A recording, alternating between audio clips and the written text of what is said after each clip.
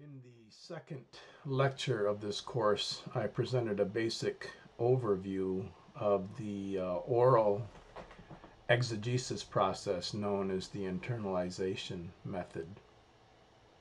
The internalization method is a basic form of exegesis. It's carried out in a group and it's carried out orally.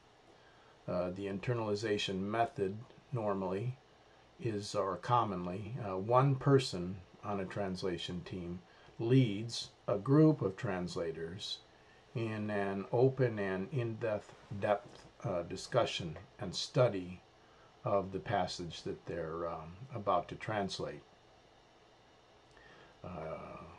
This exegetical process is much like what takes place in any conventional written translation process. You can't translate something that you don't understand, and so the exegetical process is a key part of the drafting process. In this particular video segment, however, I'm going to demonstrate and explain how the translator that leads the discussion, that leads the internalization process method, prepares to lead that discussion. That same person prepares first a written outline of the essential narrative elements that the group, the translation team, will discuss. They perform their own exegesis, and that exegetical process is not oral, but written. Any naive notions about an oral drafting process not needing people that are literate, highly literate, able to access exegetical resources is, well, in fact, naive. Exegesis process is necessary to any kind of translation, again, because you can't translate something you don't adequately understand.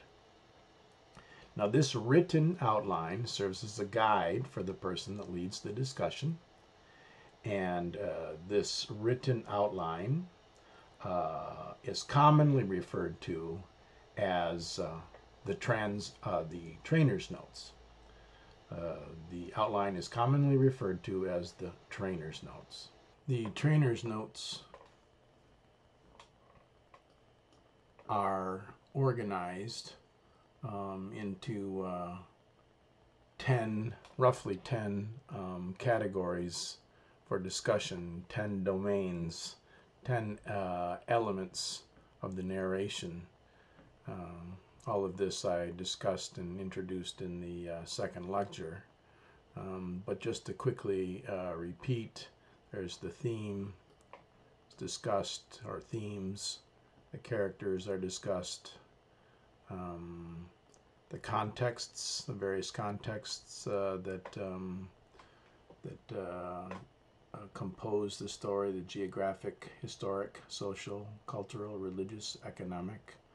The plot itself, the mainline storyline, the events, the sequence of events, the climax of or climax points of the story, the narrative, the main ideas or themes, as I said, certain twists, unexpected turns in the story, the opening or openings, possible openings, and ways to close the story, and of course the key terms, the difficult words, phrases, expressions, and concepts. The outline that this trainer's that composes these trainer's notes covers all of these 10 areas and guides the facilitator, the one translator that leads the discussion. He or she has already, prior to the internalization process, prior to the discussion, has adequately studied and exegeted these various elements in the story. Walking into the room, they're the expert. They can tell the story from heart by heart, and I've repeated it a number of times, memorized it, consulted various commentaries and exegetical aids to better understand the story. And when they enter the internalization process, they're prepared. Not that they tell everybody what they know, but that they're able to guide real questions about all of these elements and help the rest of the team discover those elements together, to exegete it together. Here is an example of a set of trainer's notes for the story in which Jesus forgives and heals a paralyzed man from Mark 2, 1 to 12.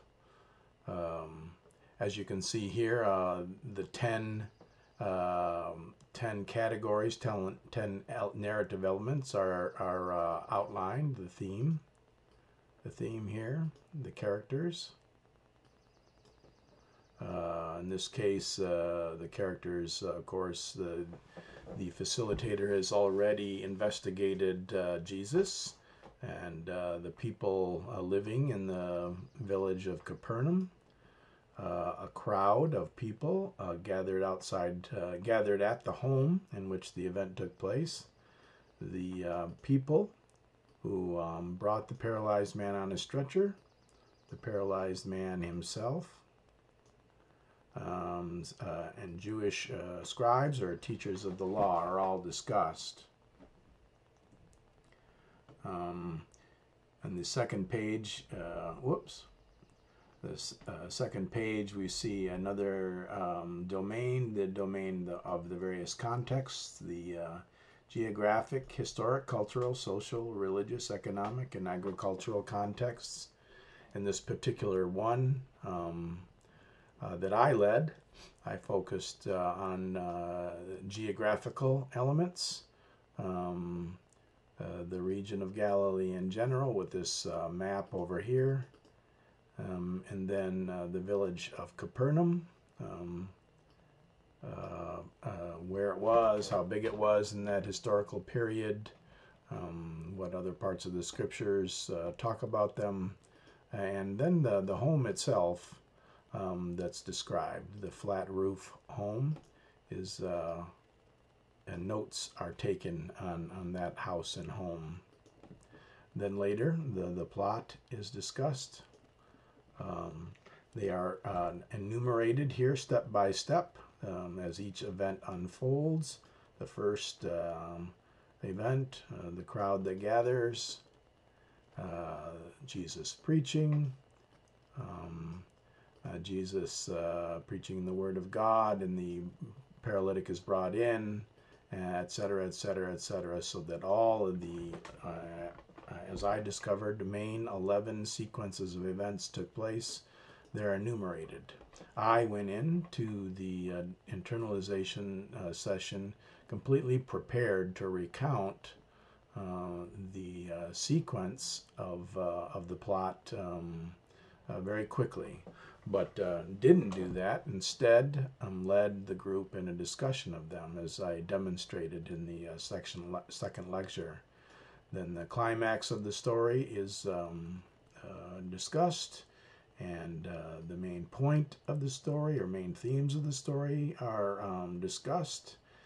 Twists are discussed.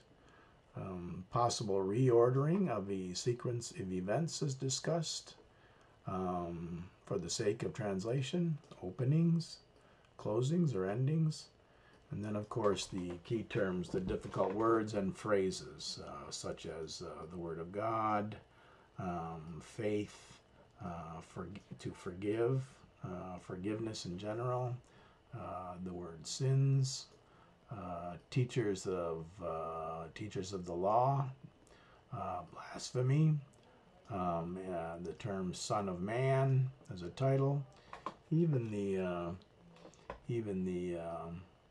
term amazed, I anticipated could be a point to discuss. And so all of these terms, I turned to various exegetical aids to better understand the sense of those terms, especially in ancient Near East, and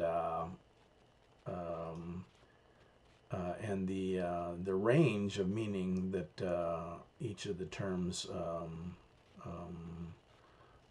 expresses.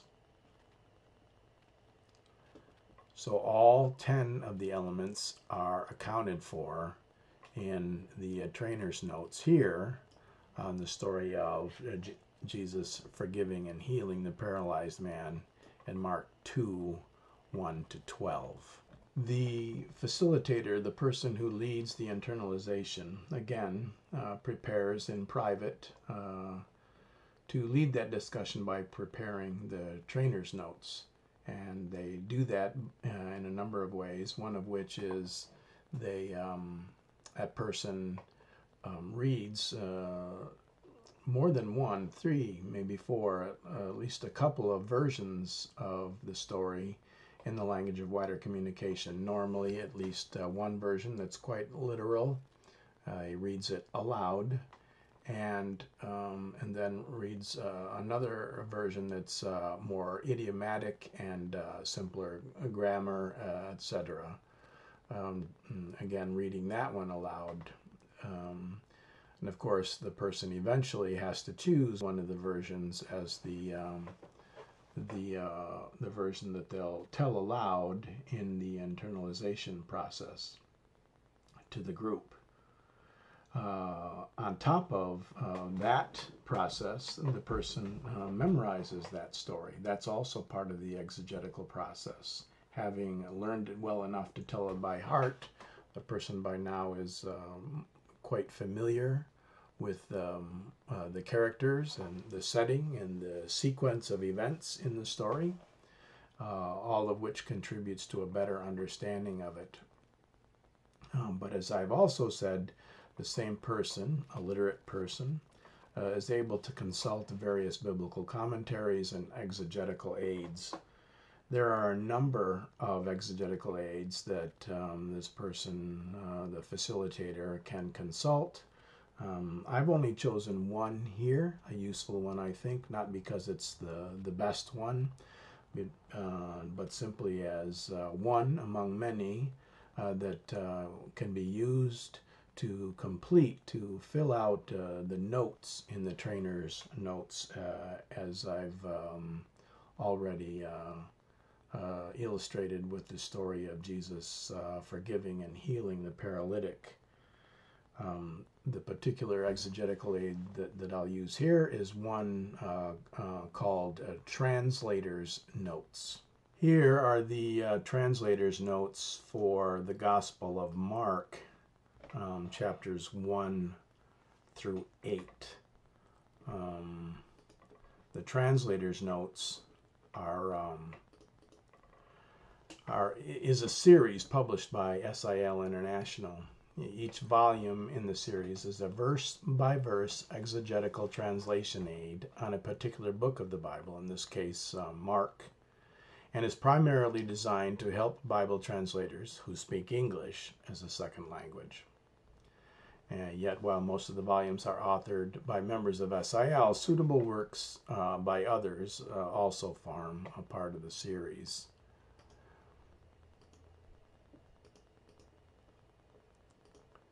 This particular one is edited by Randy Groff and Linda Neely. It was completed in 2008. Here's a quick look at the table of contents of these translators' notes. You can see that the particular the ways that they've segmented the various sections of the Gospel of Mark, chapters 1-8, the stories, and has a glossary, a bibliography, and endnotes, and some other guidelines. It provides, as you can see here,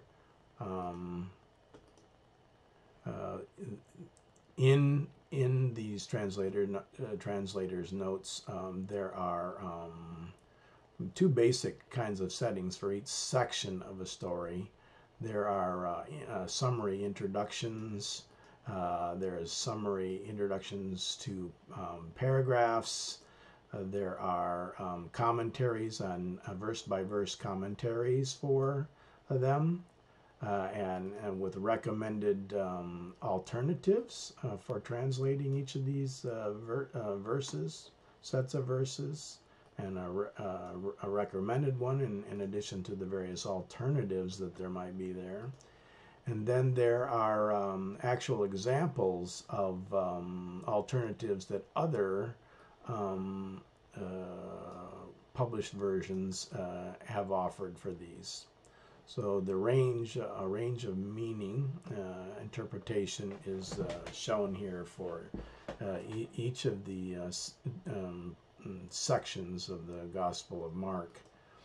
They also offer recommended reference helps on Mark, what they've considered to be the go-to commentators on the Gospel of Mark. Quite an extensive bibliography. So everything that's in this particular exegetical guide is based upon the work of a number of other people, all these various commentators here. That provides an introduction to the whole Gospel of Mark in preparation for exegetical preparation for translation. There's a book, an entire book summary here of the Gospel of Mark. And for each section that comes up, there are summary statements about that section. In this case, we see that it starts with the very first chapter 1, verses 1 through 8 are covered here, and then it goes on to cover all of the verses and sections in Mark 1 through 8. The story that I prepared, of course, is the story of the time when Jesus healed a paralyzed man and forgave his sins, chapter 2, verses 1 through 12, and that's the material now that I'll show, how I drew on all of the sections that followed from here, from verses 1 and 2 and 3 and 4 and 5 and 6 and 7 and 8 and 9 and 10 and 11 and 12 verses for this story. Now I drew upon the information here, the commentary and the various alternative translations to complete the trainer's notes that I introduced earlier in this video segment. The trainer's notes for the story of Jesus forgiving and healing the paralyzed man. So now let's begin to, let's go back and go somewhat section by section, verse by verse, to show how I drew upon this particular exegetical aid to complete the trainer's notes over here. The trainer's notes here were about 5 pages long, and the translator's notes was about 14 pages of information. Generally, before I begin giving attention to the details of the story and filling out the trainer's notes here to the left, I try to gain a sense of the bigger picture from the translator's notes in Mark 8. In this case, I turned to the some of the introductory remarks about the gospel, the authorship, the intended readers, setting, language, and culture, including key players in this particular book, the political situation, key terms in that particular book, proper names as they're referred to, and distinctive features of that book. In this case, again, Mark's Gospel. Further, I'd probably get as big a picture as I could about the whole storyline and contents by some sort of summary aid, a reminder, again, for the sake of the big picture. And then normally I would read 2, 3, 4 versions of the story, if not the entire book or gospel, to gain a sense of the range of style and translation, from pretty idiomatic translations to fairly literal interlinear type of translations.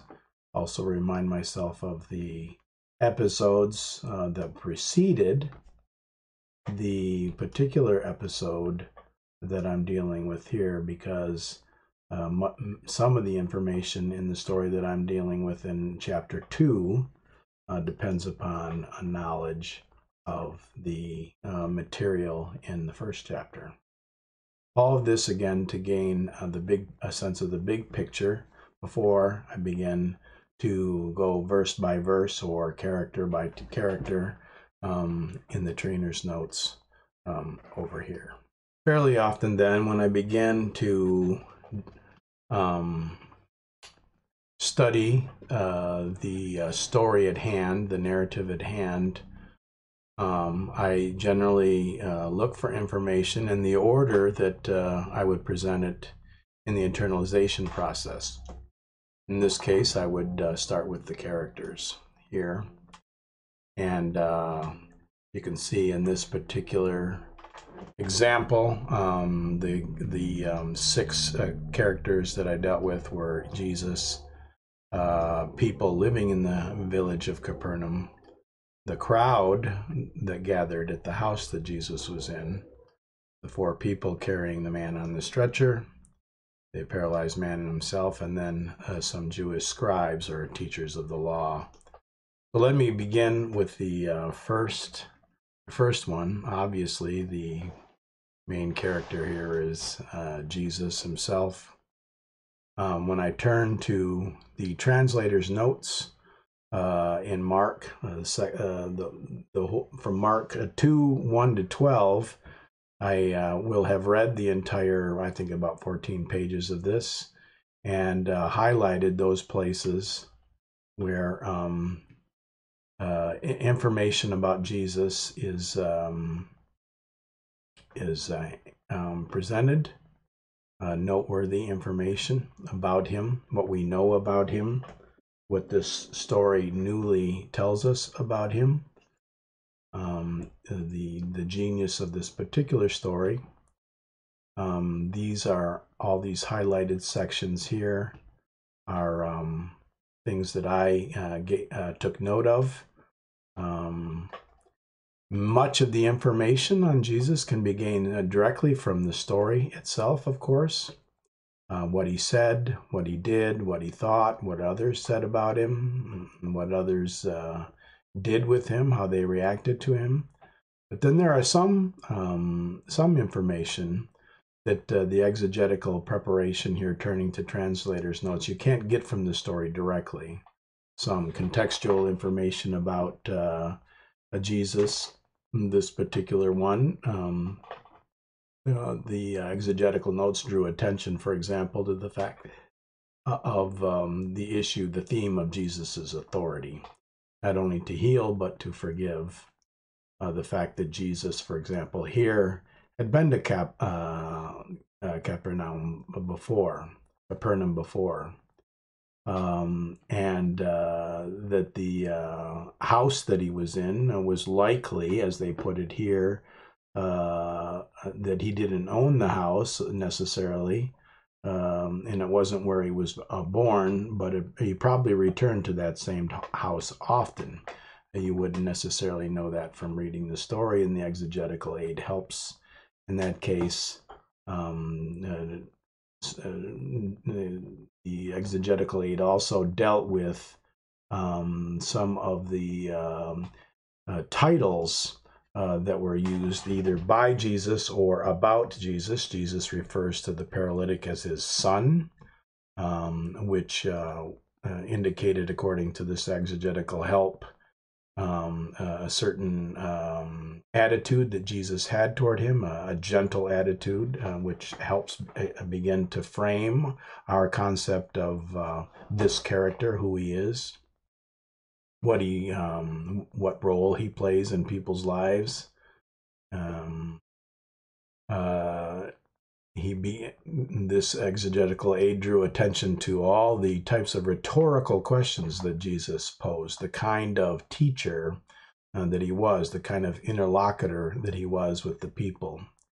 It drew attention, for example, here to the fact that Jesus's questioning of the scribes was quite strong language. You might not get that from the translation, from these rhetorical questions, but the exegetical help here refers to the fact that this was a rebuke by Jesus of the teachers of the law, and he was really challenging them. Further on, it drew attention to the fact that Jesus referred to himself as the Son of Man, and you would not necessarily know from the story, just from hearing it, that this is a title, and that this is a title heavy with connoting a lot of meaning to the Jews of that time. Just who is the Son of Man? What is the Son of Man according to this exegetical aid? So a number of this information about Jesus is gained from a look at this exegetical help, these commentaries that helped form this exegetical help, to give a fuller picture of Jesus that we might not know from the story directly itself, and might be informative for the translator as they begin to translate, knowing the kinds of attitudes that Jesus had towards those he spoke to, and the attitudes that his interlocutor has had toward him, which of course would have a great effect on the kinds of word choices that were made, how strong or neutral these word choices would be. So that's an example of some of the information that we get about Jesus from the translator's notes over here. I would have marked this up with pencil and paper, drawing attention to all this information. After treating the character of Jesus, I went on to consider the other characters in the order in which they were introduced in the story. The people in the village, the crowd at the house here, and the people carrying the paralytic on the stretcher. General information about them is presented in different places in the exegetical aid. It draws attention to the fact that Jesus was known among the people, having returned there, having been stayed at that home before, and that he had been in the region teaching and healing before. So the expectation, as is drawn attention to here, is that they brought him to Jesus to be healed, and obviously to their surprise, the first thing Jesus did was to say he forgave his sins rather than to heal him. So these places in this exegetical aid speak about the people that were drawn there and their reaction, that they, as a group of people, had never seen anything like what Jesus had done before. Most of which information can be drawn from the story itself. The only help that the exegetical aid provided here was the fact that in the previous episodes to this episode here, this story here, they drew attention to the fact that Jesus had a reputation, and he was reputed to heal, and that was their expectation. After I gathered some information from the translator's notes on the people in Capernaum and the crowd there and the people that brought the paralyzed man there, I turned to the paralyzed man himself. Here's some information, looking to see what distinctive information I could get from the translator's notes, and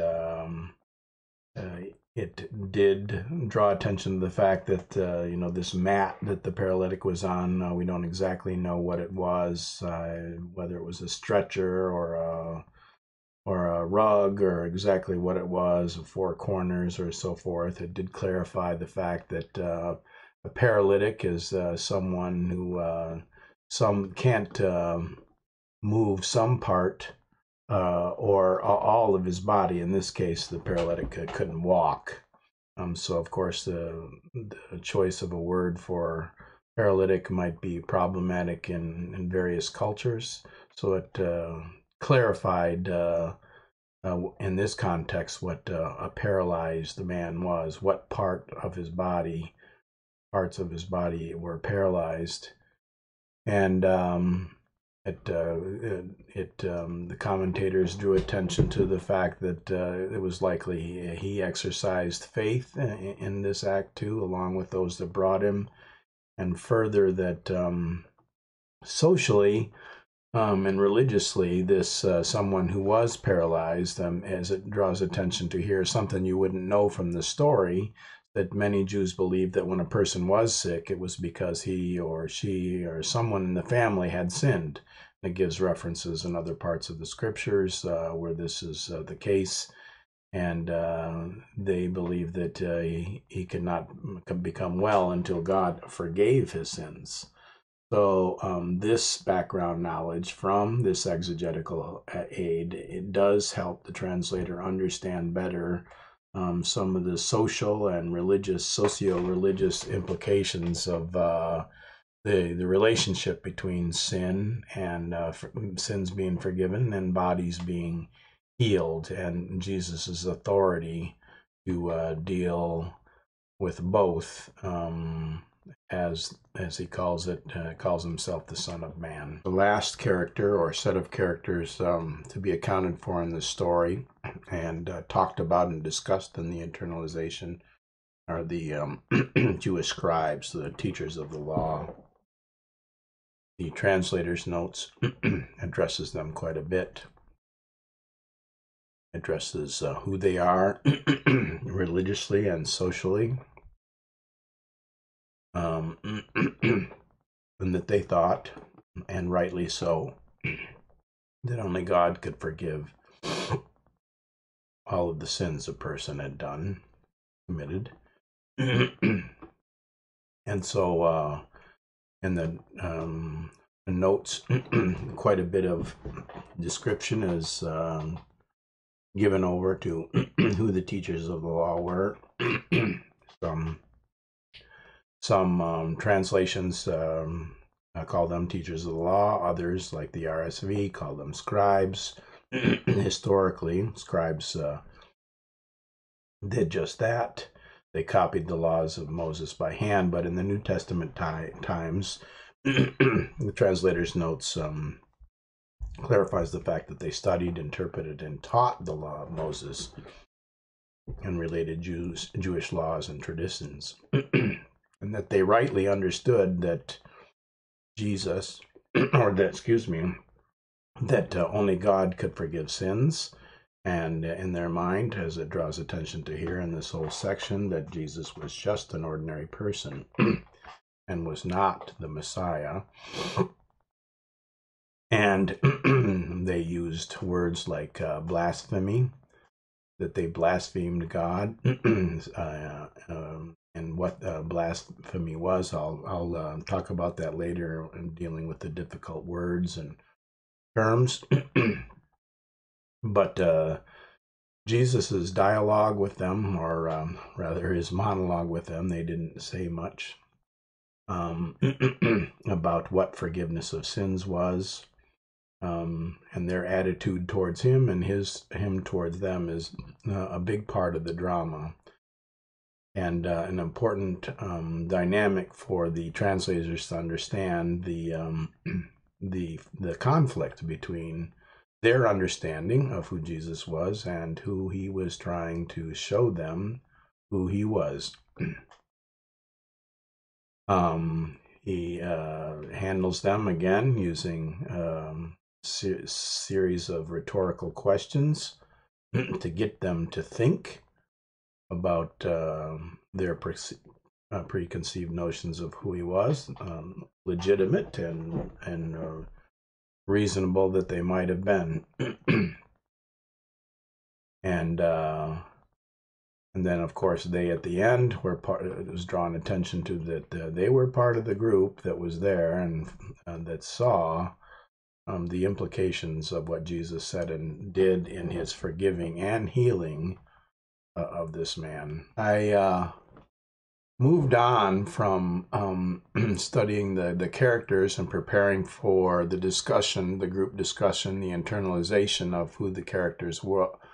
The characters are in the story to questions of the context, the various contexts that needed to be understood and taken into account in order to render the story in a meaningful way. The geographic, historic, cultural, social, religious, economic, agricultural, and so forth.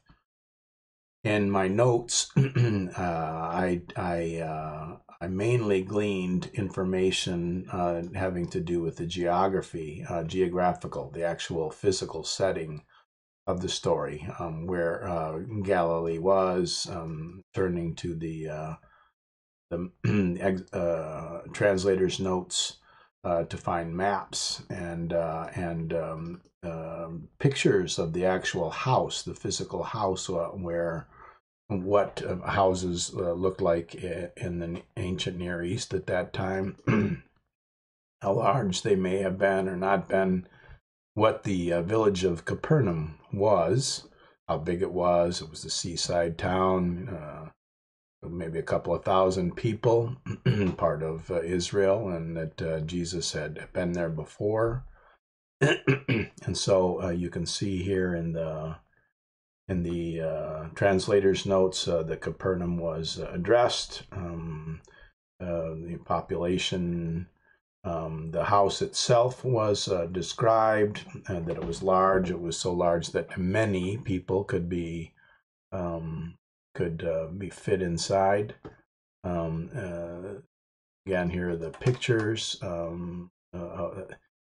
Part of the description of the house would have to do with the fact that they were flat-roofed houses, which you would not know that from the story, or that there were the way to get to the roof was by way of a stairway that we know from archaeological findings and so forth.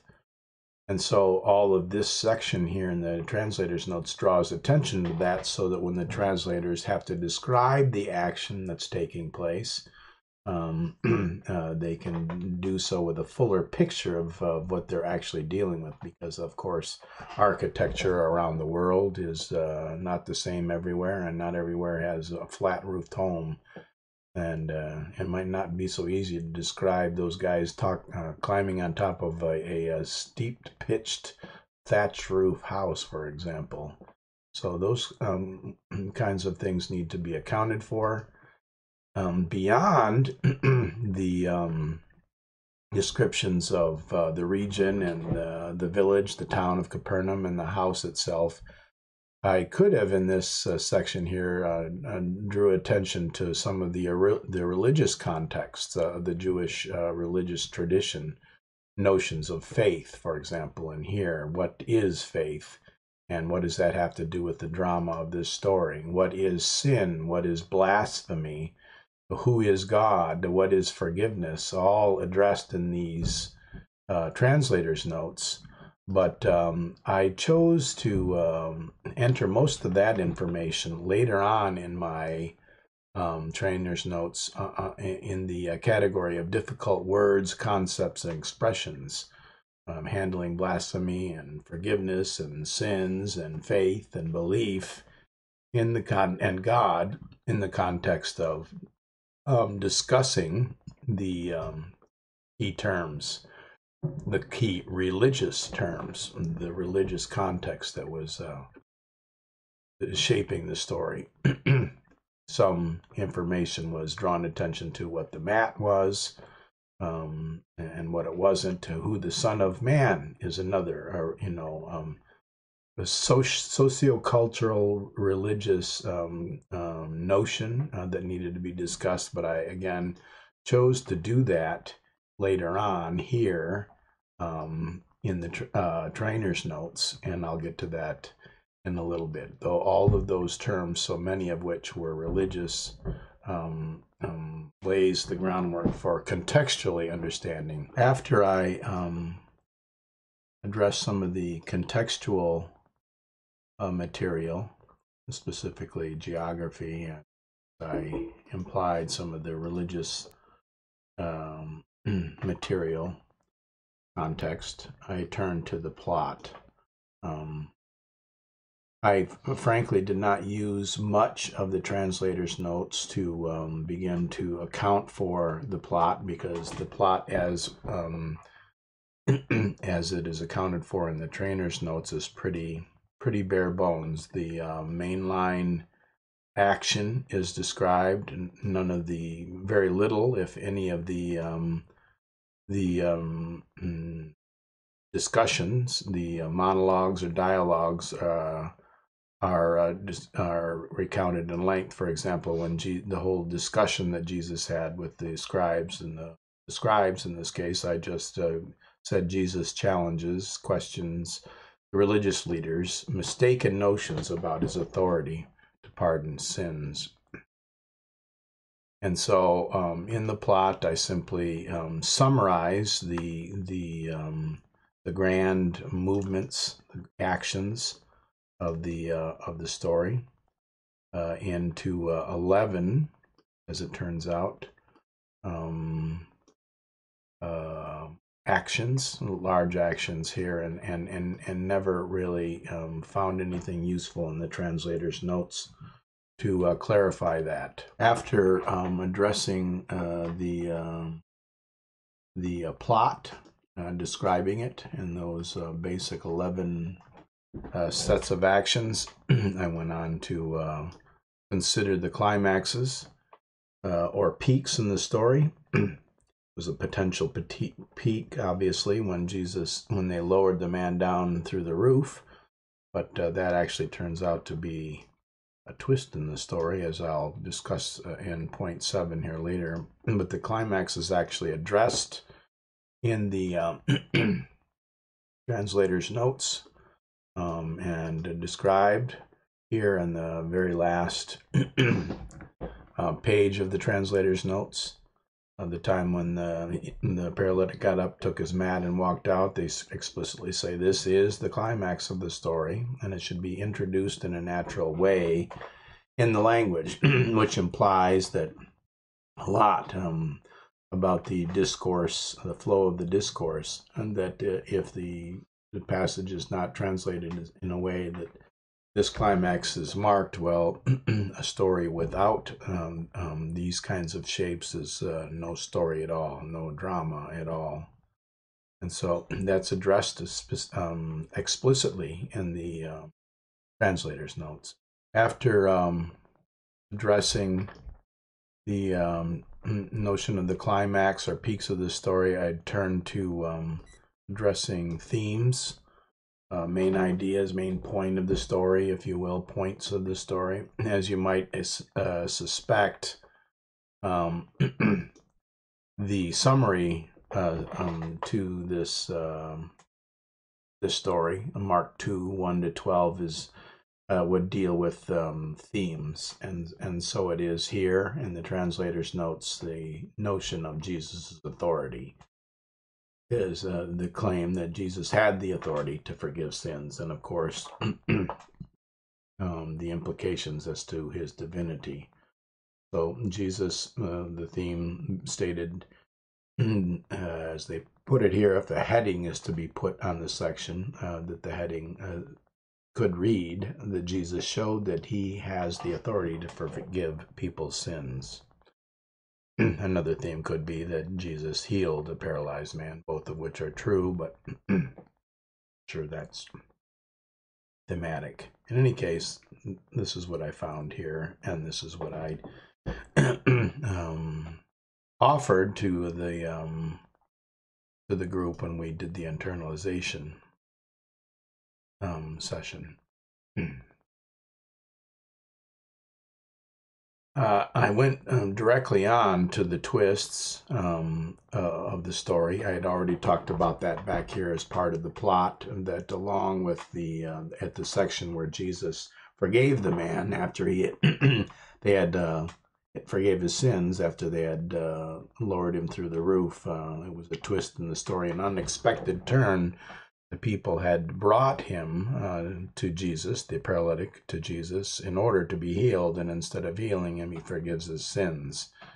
And not only does that not meet their expectations, but of course causes a conflict with the scribes. Having discussed the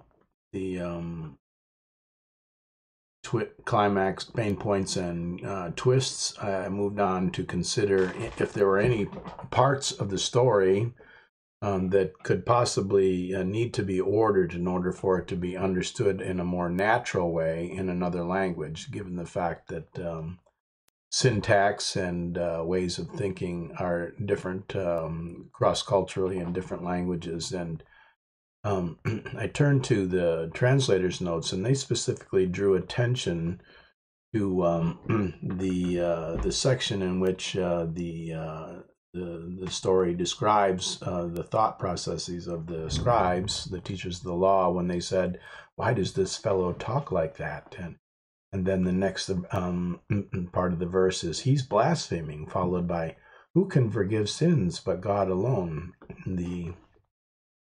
The notes here draw attention to the notion that in some languages it may be more natural to express the parts of this verse in a different order. Commentators apparently have run into this problem, translators, and they offered three different optional orderings of this. For example, here putting the statement, "It is blasphemy for a person to say that a man's sins are forgiven first," and then followed by, "No one can forgive person's sin except God," or "No one can forgive a person's sins except God. This person is blaspheming by saying that the paralytic's sins are forgiven." Or, "God can forgive sins, but a person cannot. When this man says he forgives the paralytic man's sins, he is blaspheming against God." So these various orderings of the syntax of the phrases are anticipated and proposed. And I noted these here and was prepared to discuss them during the internalization process if need be. I did go on to to consider then a possible way of opening the story, to start it just with the phrase, "a few days later." Later after what? If you're just presenting this story, then that's can be a confusing opening.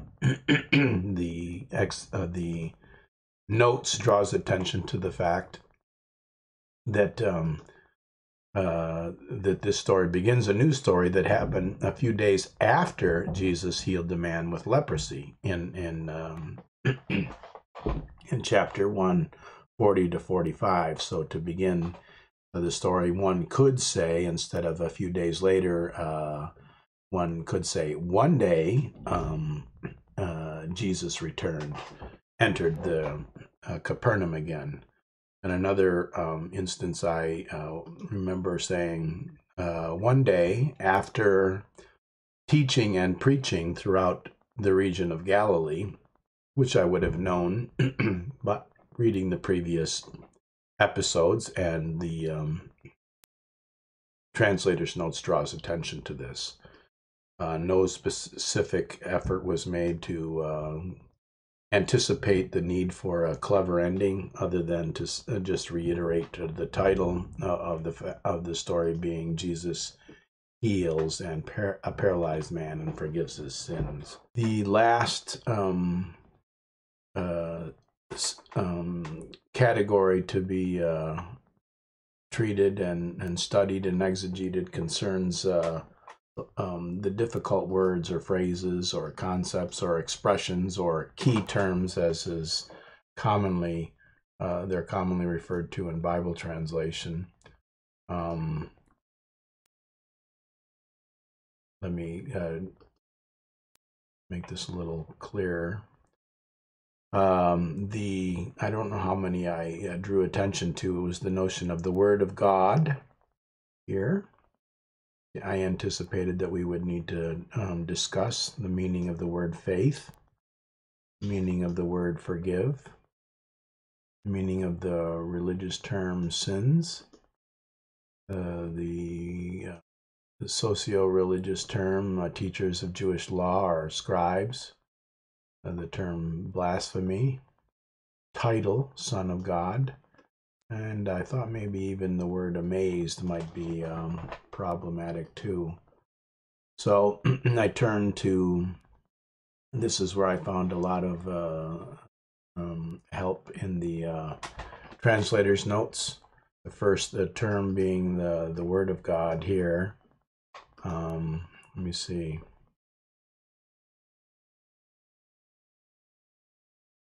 Where is that? Okay, preach the word. The Greek phrase that the NIV translates as preach the word is literally was speaking the word, it says here. The phrase the word refers to God's word or to God's message. Jesus told people what God wanted him to tell them. Other ways to say this, they suggest are, for example, taught God's word or made known God's message. So I took some of this information and placed it in my notes to remind me that Jesus was telling the people the words or messages that God wanted him to tell them. Similarly, with the word faith, here in the translator's notes, the concept of faith is drawn attention to. The Greek word that the NIV translates as faith refers here to an action of believing and trusting in Jesus. The men believed that Jesus would heal the paralytic, and they say in some languages it may be more natural to translate faith as a verb. If that is true in your language, you may also need to say what they believe. For example, Jesus realized that the paralytic and those who brought him believed that he could heal the paralytic. It goes on here in these notes to refer to that very same term in the glossary of the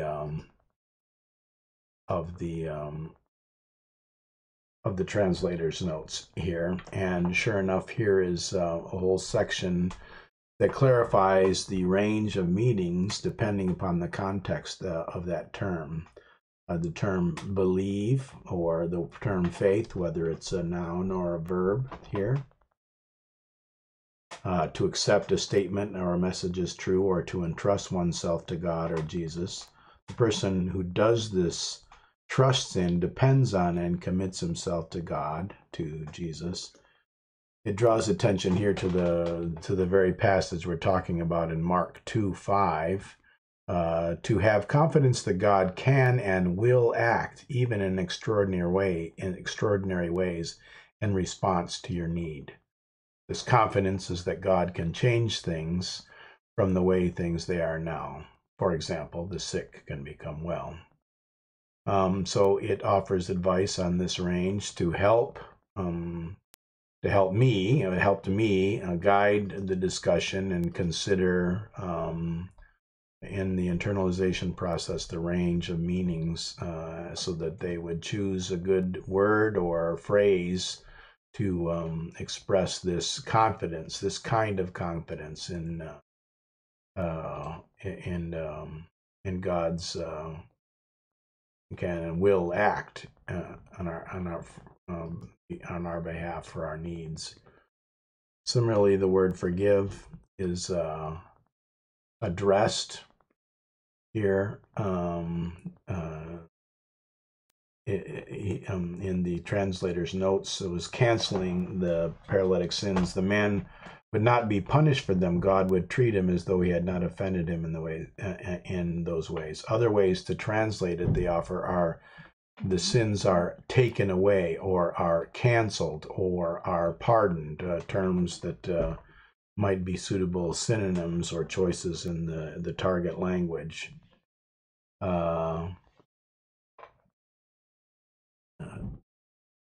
Similarly, after the term forgive, what the term sins referred to. I drew attention to that up here. What sin was is helpful to translate sins with a general term that can include any offense against God. And they anticipate some problems in the translation here. The term should not imply that only serious crimes like murder or stealing are sins. Other offenses like gossip and greed are sins. The term should not include accidents or mistakes that are not against God's will, or a few other recommendations here as well. Further, the notion of the teachers of Jewish law, or the scribes, is also addressed in the notes. I discussed that earlier. It draws attention to the fact that that very term, again, is not only addressed in this particular verse, but is also addressed in the glossary. Let me just quickly go to that. The teachers of the law. What is a teacher of the law? Was a man whose most important work at the time that Jesus was to study and interpret and teach God's laws. They were important people in the Jewish religious system. Because of their enormous knowledge, the Jews greatly respected the teachers of the law. So it goes on to describe that and hopefully give the translators a clearer idea of their social role so that they can choose terms or expressions or descriptions that fitted well.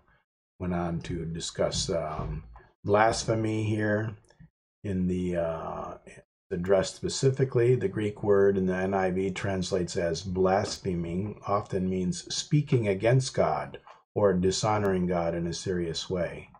In this context, it refers to claiming to do something that only God had authority to do. Speaking as if Jesus was speaking as if he were God. So with that in mind, the discussion, I could help guide the discussion in a more fruitful way, a helpful way in discussion. Not teach them, but be prepared to fill out things, to suggest things, to challenge them, to help them speculate. And then the term Son of Man, the title rather of the Son of Man, is addressed here in the translator's notes. It's a kind of a lengthy discussion. I'm not going to get into that now. You can read this further if you like. Pause the video and read my my summary here that I drew from the discussion here in the translator's notes.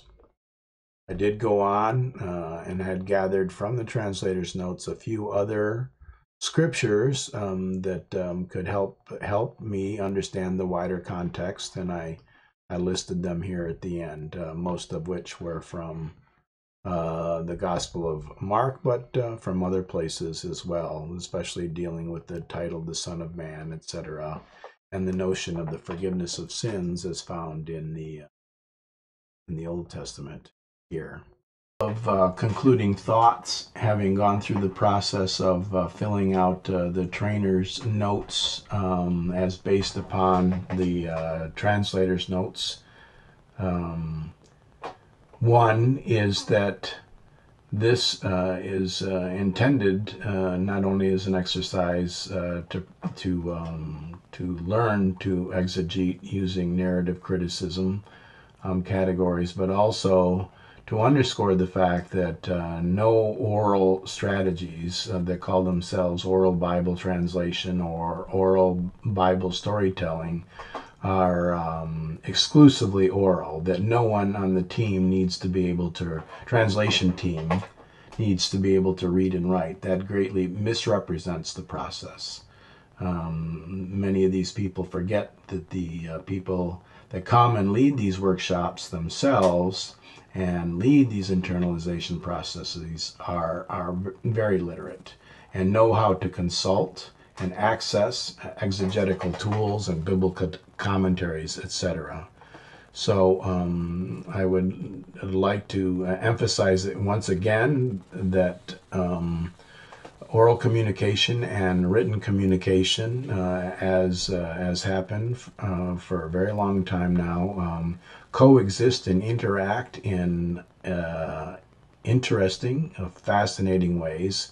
And we should not overstate or understate their the place of either orality or literacy in the process. And then finally, again, I wouldn't want anybody to think that I'm recommending translators' notes as the best or the exclusive exegetical aid or commentary that one should use. I just wanted to give an example of what it would look like to fill out the trainer's notes using expert exegetical aids and commentaries as part of the assignment, the exercise, the homework assignment for this course here at this point is to prepare a set of trainer's notes. You yourself will have to decide which exegetical aids or biblical commentaries you will want to consult in order to help you fill out the trainer's notes, which in turn will be your cheat sheet, your outline and summary that you'll need to be prepared as you lead a group of translators in the internalization process that takes place just before orally drafting or orally rendering the biblical passage at hand.